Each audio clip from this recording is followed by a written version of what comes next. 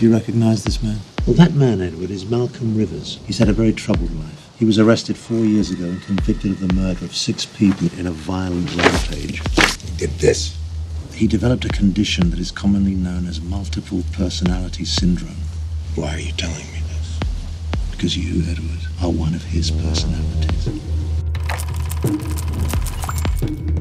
Wearing its central theme on its sleeve, 2003's Identity gave audiences a fresh take on the murder mystery by translating Psycho's lonely motel into a bustling cerebral complex filled with an array of characters. Lost amid a whodunit murder plot, our characters scramble to find the person responsible. But as all of their personas are thrown into the mix, we come to question a whole lot more than simply who killed who. No, you've been trying to run this show the whole night. You've been giving orders, you've been pointing fingers, you blame my con for everything, and he ends up dead. I'm telling you, it's him! The titular identity can refer to many different things. Most obviously, the multiple personalities of the murderer Malcolm, who sits on death row, but also of the clearly identifiable identities held by each of the incredibly contrasting characters. But while these explanations are the most evident, the film's interest lies elsewhere, a fact elucidated by William Hughes Mearns' poem Antigonish, which opens and closes the film. As I was going up the stair, I met a man who wasn't there. He wasn't there again today. I wish he'd go away.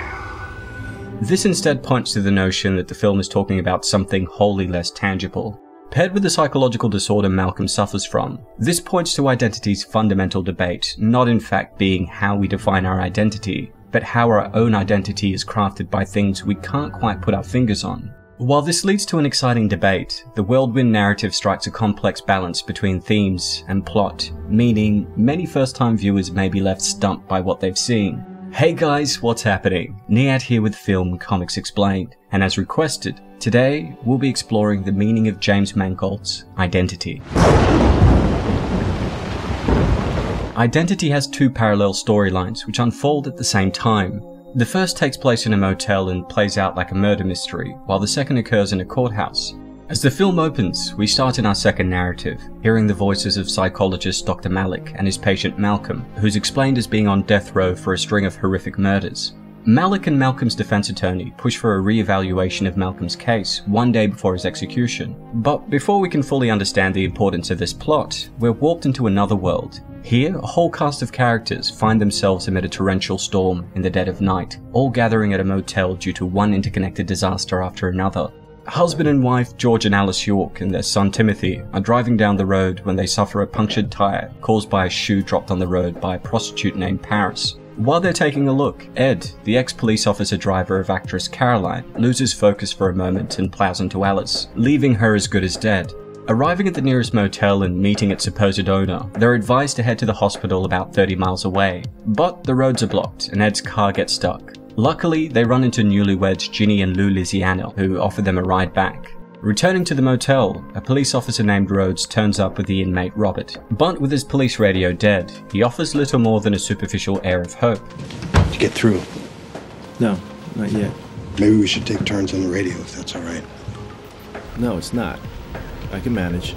While the group decide to get a room and wait out the storm, Caroline goes out looking for a cell phone signal to call her agent. Grabbing the shower curtain from the rack as a portable rain jacket, she's suddenly murdered, rattling everyone when her head crudely turns up in a washing machine. Finding that Robert had escaped, they're all quick to point fingers, but agree to stay put. Ginny then flies off the handle and admits that she isn't pregnant, making the reason for her and Lou's marriage a lie. But before he can celebrate with the boys, Lou is also slashed by an unknown assailant. Meanwhile, Ed discovers a keychain on Lou's corpse numbered 9 that matches the one found on Caroline's head with the number 10. As tensions rise, the shaken Larry jumps in his truck and accidentally runs down George.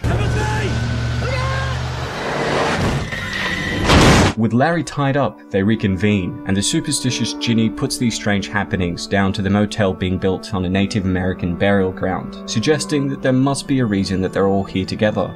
Alice then expires from her wounds, leaving a keychain with the number 6, forcing them to venture outside, where they find 7 on George's corpse.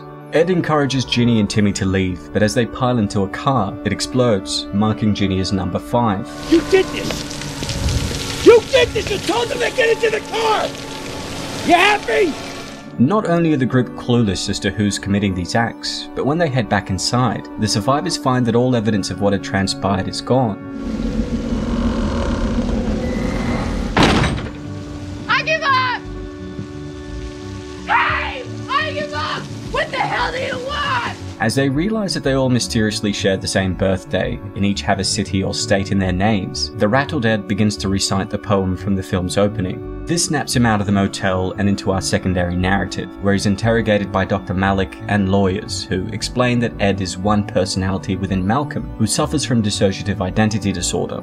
Malik then explains that Malcolm's many personalities are unorthodoxly being reduced down to one, potentially paving the way for one of his innocent identities to take control over his mind. Malcolm is in the midst of a medical treatment, one which forces all his identities to confront one another for the first time. And with it, the number of the identities will be reduced. It's at this point that Paris finds documents proving that Rhodes isn't a police officer, but a convicted criminal. Rhodes confronts her, but Ed comes to the rescue, resulting in Larry being shot before Ed and Rhodes shoot each other and bleed out, leaving the harmless Paris as the only personality left. Back in the courthouse, his lawyers use this to get Malcolm taken off death row and transferred to a psychiatric hospital.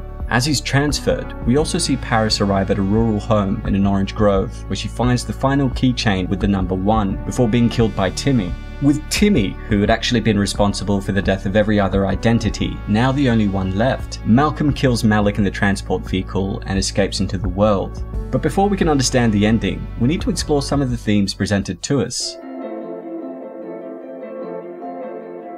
Identity has 2 on-the-nose references hidden within it, Antigonish and, more importantly, being in nothingness.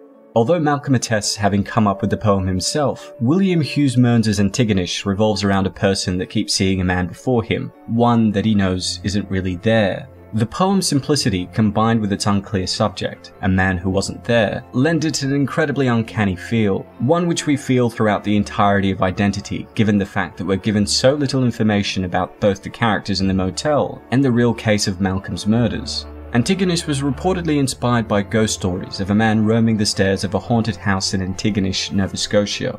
This feels like more than coincidence, given the fact that both the poem and Malcolm, the character who recites it, exist in multiple split but connected versions. Perhaps this misattribution of the poem as a self-creation pushes these themes even further, asking us to question how we can truly understand the identity of anything in a world where we're only ever given partial information. These questions are presented more directly by the second reference, French philosopher Jean-Paul Sartre's work, Being in Nothingness, which we see in a lengthy close-up near the opening of the film. Being in Nothingness is widely considered one of Sartre's most important works. It develops a philosophical account in support of the ideas of existentialism, dealing with topics such as consciousness, perception, social philosophy, self-deception, the existence of nothingness, psychoanalysis, and the question of free will, all of which are almost fundamental to the construction of one or more identity. Important to note are the spectacular changes in handwriting style, tone, point of view. What you are looking at are the private thoughts of several different people. While these questions of identity are relevant in as much as asking who is Malcolm, they actually give little fruit in the greater analysis of the characters within Malcolm's psyche. This is because when looking at the characters at the motel, we have something much simpler, a cross-section of personality and class traits that Malcolm had encountered in his life and compartmentalized into idiosyncratic identities. Caroline finds herself at the top, pompous, high class, and recognized within society. Hey. Didn't you used to be that actress? Lou is the inverse, a naive young man adhering to societal tradition. Robert is the embodiment of criminal mischief. George is a straight and narrow family man. Alice, like George, is the unfortunate victim of the world. Ginny is a superstitious determinist, set on the idea that the world presents coincidence beyond their comprehension. Larry is the imposter, quite literally taking the identity of the real owner of the motel. Rhodes is a false authority figure, in fact just working to assert his own personal gain. Ed is the true righteous authority figure, working for the sake of altruism, not profit. Paris is the most complex, representing Malcolm's mother, a prostitute symbolically encapsulating lust, while simultaneously an innocent searching for a way out of that life. Timothy, on the other hand, is the repressed, the silent force which never makes itself seen or heard until it explodes in a rage of anger and hate. In the end, the identity that wins out is the one that best represented how Malcolm saw himself, a child driven to unrestrained hatred by the pain of his past and the treatment of others. This is the hidden genius of identity. On the one hand, we have a serial killer on the loose that despises every segment of society, but on the other, one that has seemingly cured himself of his mental illness. Remember that movie where the 10 strangers went to an island, and then they all died one by one? And then it turned out they weren't strangers, that they all had a connection. It's your birthday next week? It's my birthday next week, the 10th. Me too.